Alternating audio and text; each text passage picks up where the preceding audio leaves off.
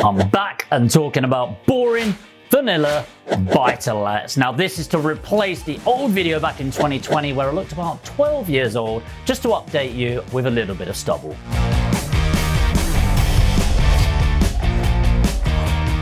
What is a buy-to-let? It kind of says what it is on the tin, right? But this is where you are buying typically a residential property. So not an office, not a pub, not industrial, a residential C3 use class property.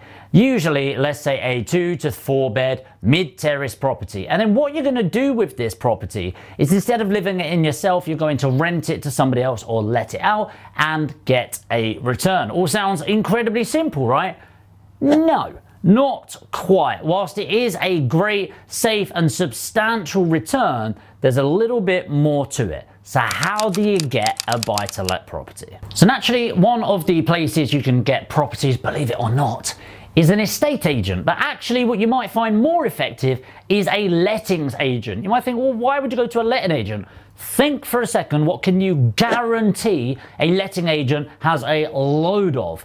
Buy to let properties. And because of all of the changes through Brexit, Section 24, Russia, Ukraine, the fuel prices going up, I'm not going to mention the big C, but it's been going on the last 2 years, everything's this fluctuation. And a lot of landlords that have got 20 odd properties like, ugh, I'm done, I'm fed up, I want to move on. And what happens to these small letting agents is when they move on and they sell them elsewhere, they lose 20 contracts. So go to them and really build a relationship with them moving forward. Something I'm also a massive advocate of is direct to vendor marketing. Now, I love Facebook ads. You've probably seen some of them about. Well, I hope you have if I'm not doing enough, right? But Facebook ads, direct to vendor mail, direct leafleting, getting on some Facebook groups, getting on Gumtree, talking to as many people as possible, understanding their situation and putting in an offer that represents the value that you need to get. So what should you focus on when purchasing a buy-to-let? Well, there's a few key figures that we want to look at. There's ROCE and capital growth. By the way, there's a lot more to consider. There's IRR, the internal rate of return. There's the ROI. There's the compound effect. There's an ICR and a load more. I fully recommend that you use Lendlord for this. So Lendlord is the sponsor of today's video, but more importantly, they're a free software that you can go into, have a login and analyze all of your deals in so much detail, more than I have ever seen before. But I'll put a link below. Make sure to check it out. It's completely free and it will give so much value. The reason why we look at these two in particular is return on the capital, I'm going to underline that C, is the most equivalent you can get to the money coming into the bank. So for example, if you have this house that's £100,000 purchase price, you're going to end up leveraging that. So should you buy cash or mortgage? Well, if you can't buy mortgage, most people will purchase the property in cash, and then what they'll do is once they've got it rented out, they'll refinance the property and bring some money back in. If not, I strongly recommend to what I do and my investors is to purchase with a mortgage. Now, what happens with this is you typically get 75% loan to value. What this means is the bank or the lender will give you £75,000 for this and you need to put in £25,000. So then what you're going to get after that is you're going to need, let's say, for your stamp duty, which will be £3 grand, a bit of a refurb, your fees, your legals, etc. Let's say £15,000. So in total on this property, you put in £40,000. Now, what we then have is that is going to be the money, and the return on that is going to be annualized. For example, if you rent out the property for £700, you times that by 12, that's going to be £8,400. Oh, right. Is that the return that you're going to get? No. 8,400 divided by the 100,000 is 8.4%. That is referred to as the yield. Now, when you go to most estate agencies, if they know anything, they'll talk about yield. But it is just not the thing to measure. Yield actually doesn't really mean anything. It doesn't give you an indication of your returns. It's more of a comparative measure, i.e. you compare it against another investment. What we're really interested in, as I said, is the ROCE here.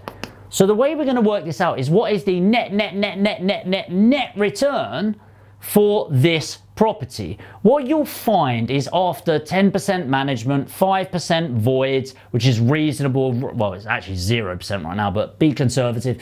5% voids, the EICR that you need, which is the electric certificate, the gas certificate, etc. You're going to end up at about 7% per annum on this property. What that will mean for this property is around £2,800 over the 40,000 equals 7%, or equals 0.07, which is 7%. Now that is really quite powerful. What are you getting in your bank account right now? Leave a comment below. I'll tell you what I'm getting, 0. Buckle.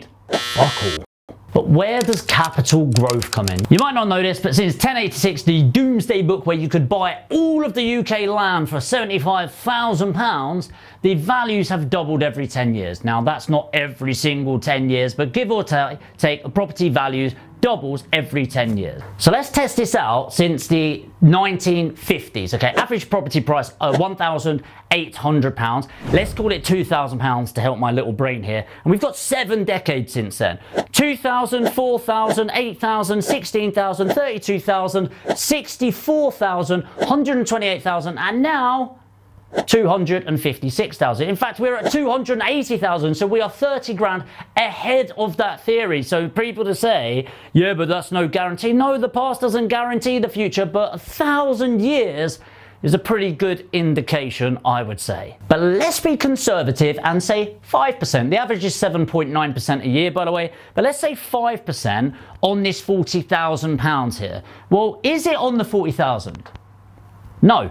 It's on the actual value, which is 100,000 of the property, which is 5%, £5,000 a year.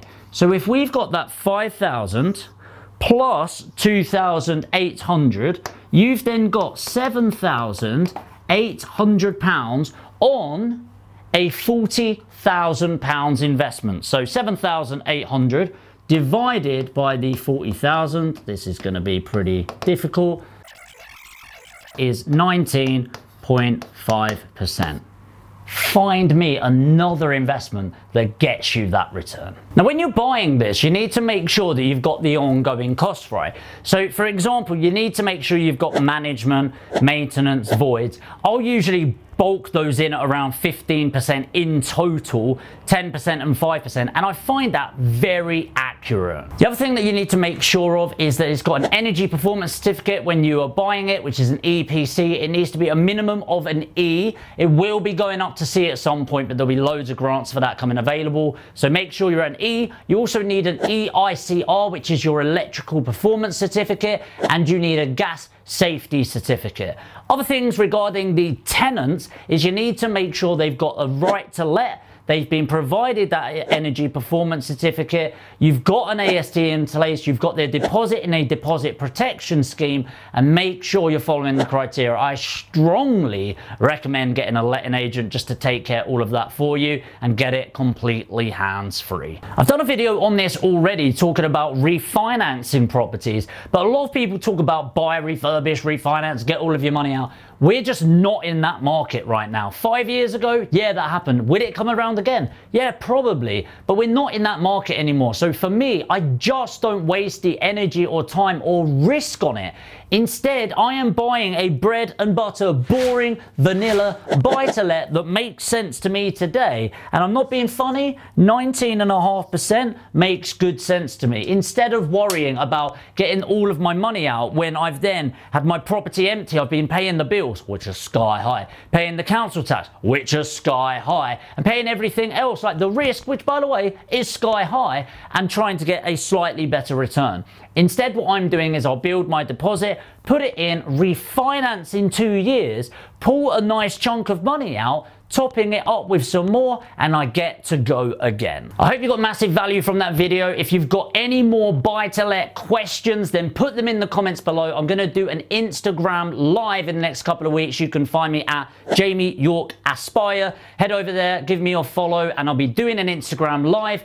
Also, if you haven't got Lendlord already and you want to test this and see what your investments are going to make in the next 5 years, click the link below on Lendlord. Make sure to sign up. It's completely free and you are going to get huge value guaranteed. If you're new to the channel and you want to get more buy-to-let advice and property advice in general, make sure to hit the subscribe and the notification bell. And of course, if you want to help me out and give back, hit the like on your way to the next video.